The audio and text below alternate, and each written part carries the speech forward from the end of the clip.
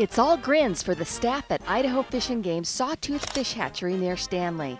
The big adult Chinook salmon are rolling in, and the excitement is contagious. Each morning at 9 o'clock, the biologists empty the trap, sorting and measuring the huge fish that have arrived the day before.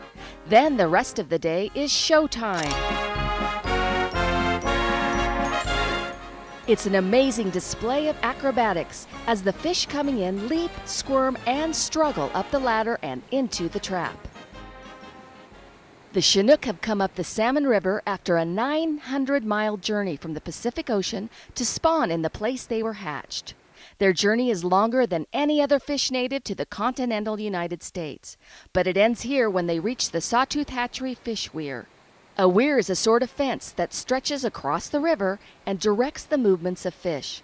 This weir shunts the big salmon along until they finally find an opening on the far left side. This is the first step of the ladder that leads them into the trap.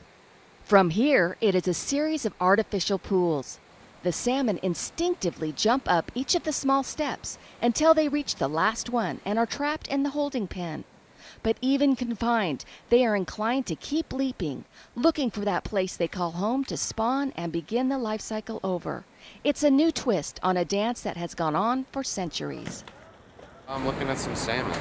It's not only salmon that journey to the Sawtooth Fish Hatchery. It's a popular stopping point for people to get a look at these amazing fish. Well, we just kind of heard about it. Thought it'd be kind of cool to stop by, and we didn't see anything when we just went out fishing, so we thought it might be kind of nice to look at some fish. Some lucky visitors may get a chance to pet a salmon if they happen to stop while the fish are being processed. It may vary a bit each year, but the Chinook Salmon Run usually peaks the first couple of weeks in July and again around the second week in August. The run can last up until the first week of September.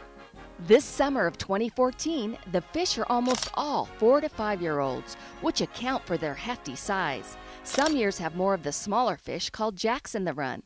These are young male salmon that mature early and come as 3-year-old fish, sort of the teenage boys of the salmon world. So come and catch the excitement. The Sawtooth Hatchery Visitor Center is open year-round from 8 to 5 daily.